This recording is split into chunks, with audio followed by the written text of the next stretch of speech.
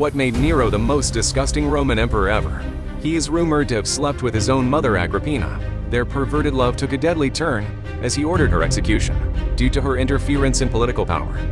He was famous for the Great Fire of Rome that burned the city to ashes for his new palace expansion, then blamed the Christians and tortured them to death. However, Nero's crimes did not end there. He went on killing his second wife by kicking her in the belly while she was with a child. Ashamed by his own action, he castrated a boy that looked like her and married him in a ceremony. As the Romans rebelled against him, he committed suicide to avoid being captured.